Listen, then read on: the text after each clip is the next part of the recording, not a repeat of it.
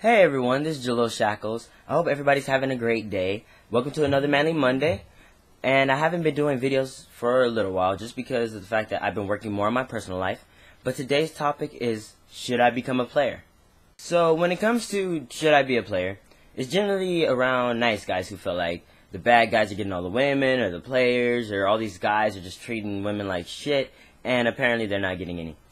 Well, the thing is, you shouldn't change yourself at all. You should learn to be comfortable with yourself.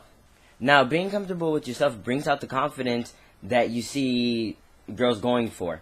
Basically, like the ones that are going after these bad boys, players, they just have the confidence to go up to them and start talking to them. That's basically what it is. No girl has ever been like, you know what? This guy treats me like shit. I just love it. You know, this is what I want to like. This is what I aspire to have in my life. Somebody that treats me like shit that I'm not going to be able to do anything in life. I'm going to just be controlled. No girl has ever said.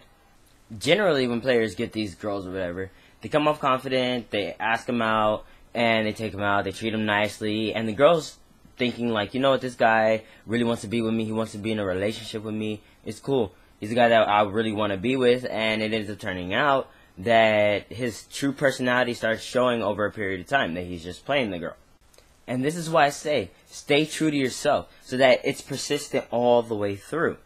And also, focus on yourself. As I said, I'm saying all this for a reason. Listen to me. In being yourself, you're focusing here. You're not focused on other women. And the number one thing that women desire is attention. And if you're not giving that woman attention, she's going to wonder why, and present herself to you so that you notice who she is. Bottom line.